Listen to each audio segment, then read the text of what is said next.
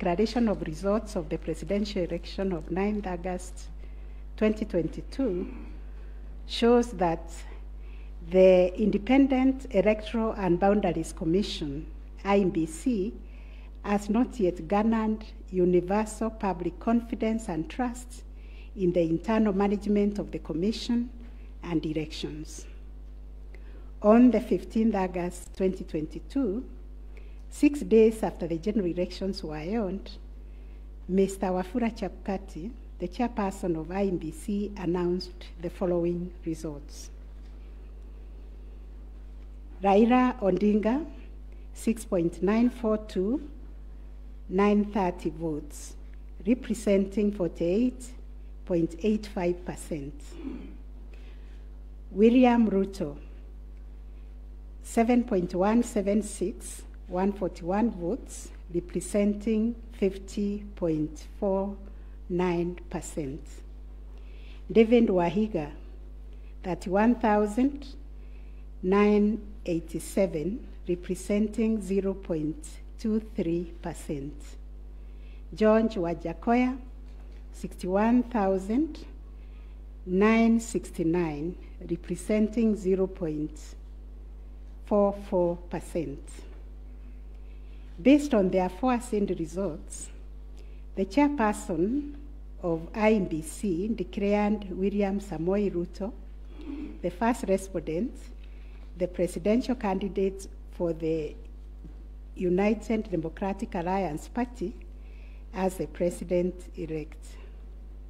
This declaration has precipitated a total of 9 presidential petitions that are filed before us, to wit, number 1, presidential election number 001 of 2022, John Njoroge Kamau versus Wafula Chebukati and 3 others, and Raila Amolo Odinga and 7 others named as interested parties. The second petition is presidential election number 002 of 2022, Youth Advocacy Africa and another versus IEBC and 12 others. Third petition, presidential election petition number 003 of 2022, Kerif Khalifa and 3 others versus IEBC and 3 others. Fourth petition, presidential election petition number 4 of 2022, David Kariuki Ngari versus IEBC and 9 others. 5, presidential election petition number 5 of 2022, Raila Amolo Odinga and another versus IEBC. 6, presidential election petition number 6 of 2022 by Moses Kuria and others versus Honorable Raila Amolo Odinga and 4 others named as interested parties. Number 7, presidential election number 007 of 2022, Okia Omtata Okoiti and others versus IEBC and others. Number 8, petition number 008 of 2022, Julia Nyokabi Chege and others versus IEBC and 3 others. And the last one, but not least, petition number 009 of 2022, Ruben Kigame Richete versus IEBC and others. In addition to these petitions, we received a total of 24 interlocutory applications and 1 preliminary objection, which were filed in this court. 2 of the presidential election petitions were struck out. That is petition number 006 and 009 of 2022 for failure to meet the constitutional threshold as set out under Article 140 of the Constitution. On 29th August 2022, this court also admitted 3 amici curiae briefs by the Law Society of Kenya, the Kenya section of International Commission of Jurists, and John Warubengo and 2 others. Upon perusing and considering the issues raised in the remaining presidential election petition, numbers 001, 002, 003, 004, 005, 007, and 8, the responses and the submissions filed thereto, this court found that all the 7 petitions substantially raised similar issues and sought similar reliefs. Consequently, on 30th August 2022, this court ordered that the 7 petitions be consolidated and designated Presidential Election Petition number 005 of 2022 as the read file. From the consolidated petition, the responses filed and submissions filed by all the parties, the court crystallized the following issues for determination. And those issues are there. We have repeated them several times. I will not read them. Having considered and deliberated upon the consolidated petition, the attendant responses, submissions, and also considering the amici curiae briefs, we now make the following determination on issue number 1, which is whether the technology deployed by IBC for the conduct of the 2022 general elections met the standards of integrity, verifiability, security, and transparency to guarantee accurate and verifiable results. As noted in the introduction, lack of trust in the electoral system has endured in Kenya for a long time. This led to the introduction of electoral technology following recommendations made by the Independent Review Commission on the general elections held on the 27th December 2007, popularly known as the Kriegler Commission report. That report recommended integration of technology into Kenya's electoral process for registration, identification of voters, and transmission of results. These were enacted in Section 44 of the Elections Act 2011. By this statute, IBC is enjoined to adopt technology in the electoral process. As a consequence, the IBC developed a technology known as Kenya Integrated Electoral Management System, KIMS, making Kenya's election process an hybrid as it employed both technology and manual processes. The first, third, and fourth petitioners in the consolidated petition challenge the technology used by IBC during the 2022 general election. They plead that the manner in which technology was deployed and utilized fell short of the prescribed constitutional and statutory standards. As regards the audit of the register of voters, they urge that IBC, pursuant to its elections operations plan, committed itself to conducting an audit of the register of voters by 31st March 2022. To the contrary, they arrange it only publicly availed the audit report on its website on 2nd August 2022, which was only 7 days to the elections. In this report, it was noted that the auditors established serious gaps and risk to the electoral process, including numerous cases of change of voter stations without knowledge or approval of the affected voters. grant of voter update privileges in IMBC, IDMs, to 14 user accounts and related to voter registration. Reducing the accountability of user activities in the register of voters. Presence of 11 active generic accounts on the MBIS application and the 2 MBIS users with the same logging identification. Risking unauthorized system users, possible interference, change of particulars on the activation of voters in the system. IMBC's failure to set up access, decertification, and user activity review process. And IMBC was also arranged to have failed to respond to requests by auditors for crucial information.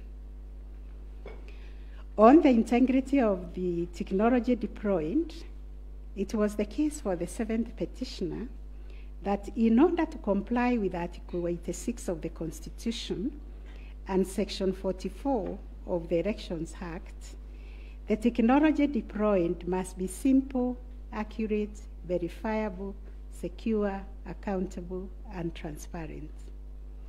On the simplicity of technology, the 7th petitioner contends that the KIMS kit failed the tests as they were not easily usable by ordinary citizens without expert knowledge.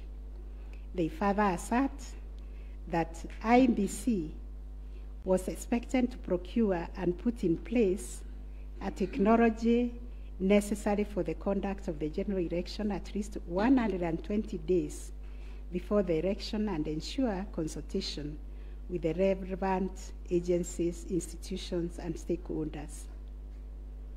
Furthermore, the petitioners arranged that IMBC violated its constitutional duty by delegating the design, implementation, and conduct of the KIMS components of the election to a foreign company, Smartmatic International Holdings, BV.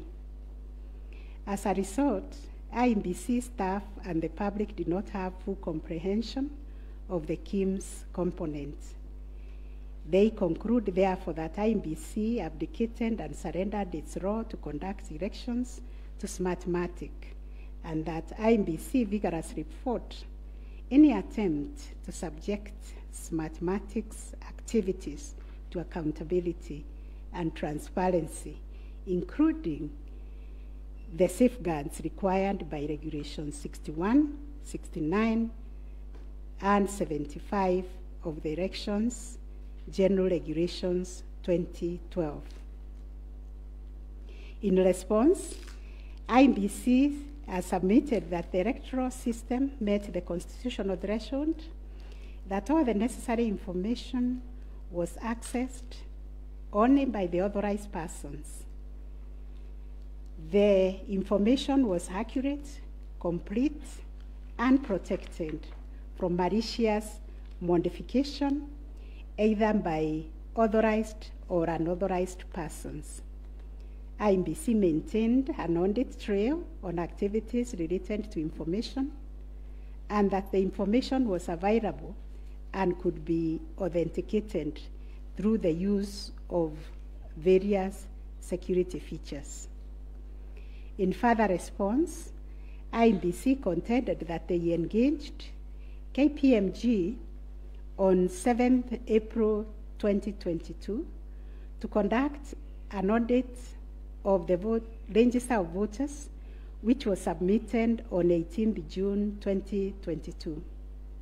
In addition, it issued a briefing on the report on 20th June 2022, summarizing the thematic areas therein and disclosing its findings as well as actions taken to remedy the issues identified.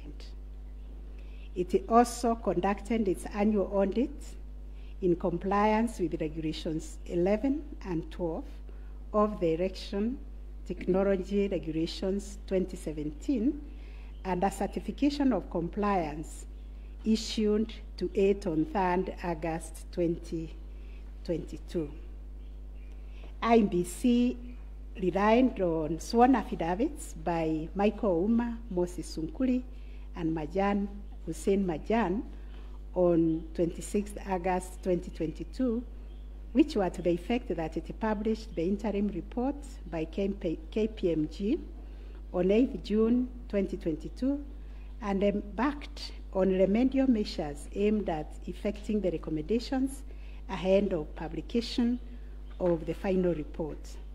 It was ascertained that it could not publish the full final audit report, as doing so would compromise the integrity and security of the electoral technology system, considering the provisions of the Data Protection Act, which imposes a duty to protect the data of Kenyan voters. On the other hand, the first and second respondents urged that even if there was failure of technology, it did not vitiate the result of the presidential election. Upon considering all the printing submissions and the ICT scrutiny and inspection tallying and recount report, which fully examined the IEBC's result transmission system, RTS, we are not persuaded by the allegation that the technology deployed by IEBC failed the standard of Article 86A of the Constitution on integrity, verifiability, security, and transparency for the following reasons. 1, whereas it is true that the KIMS kit failed in 235 polling stations, 86,889 voters were granted the right to vote manually, and the requisite forms 32A were duly filed. This happened successfully in Kibwezi West constituency and parts of Kakamega County. 2, while the audit report was released to the public 7 days before the 9th August election, the register of voters was used at the election without any apparent anomalies.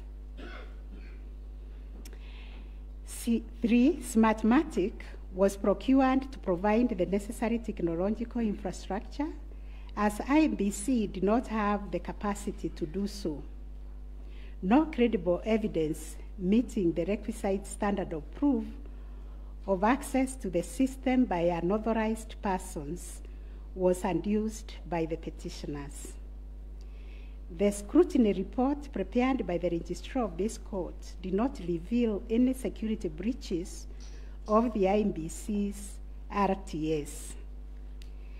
IEBC successfully deployed a biometric voter register system which captures unique features of a voter's facial image, fingerprints, and civil data to register and update voter details across the country and also in the diaspora. The BVR captures a voter's facial image, fingerprints, and civil data, which features are unique to each of the voter. In compliance with Section 6A of the Elections Act 2011, IEBC opened the register of voters for verification of biometric data by members of the public for a period of 30 days. Thereafter, the register was revised to address issues arising from the verification exercise. KPMG then audited the register, and we are satisfied that the inconsistencies and inaccuracies identified during the audit were somewhat successfully addressed.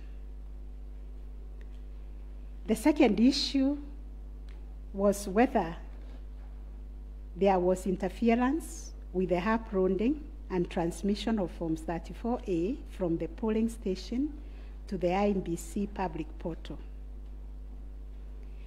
The first petitioner arranged staging that a person who had access to the RTS intercepted, detained, or stored Forms 34A temporarily to convert or manipulate it before uploading it on IMBC's public portal.